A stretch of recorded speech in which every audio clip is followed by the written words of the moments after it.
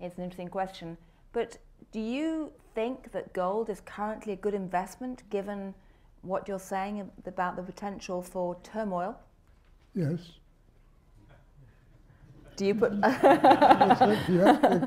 I mean, economists are usually perfect in equivocating. In this case, I didn't equivocate. Look, remember what we're looking at. Gold is a currency. It is still, by all evidences, the premier currency where no fiat currency, including the dollar, can match it. And so that the issue is, if you're looking at a question of turmoil, you will find, as we always have in the past, it moves into the gold price. But the gold price is actually sort of half a commodity price. So when the economy is weakening, it goes down like copper. But it's also got a monetary characteristic which is intrinsic. It's not inbred into human beings. I cannot conceive of any mechanism by which you could say that, but it behaves as though it is. Intrinsic currencies like gold and silver, for example, are acceptable without a third-party guarantee. And I mean, for example, at the end of World War II, or just at the end of it, Germany could not import goods without payment in gold. The person who shipped the goods in would accept the gold and didn't care if there's any credit standard associated with it. That is a very rare phenomenon.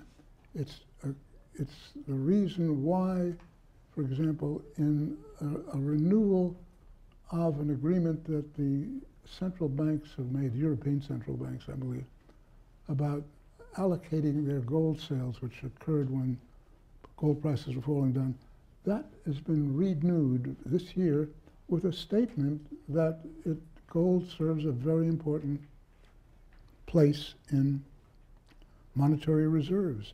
And the question is, why do central banks put money into an asset which has no rate of return, but cost of storage and insurance and everything else like that? Why are they doing that?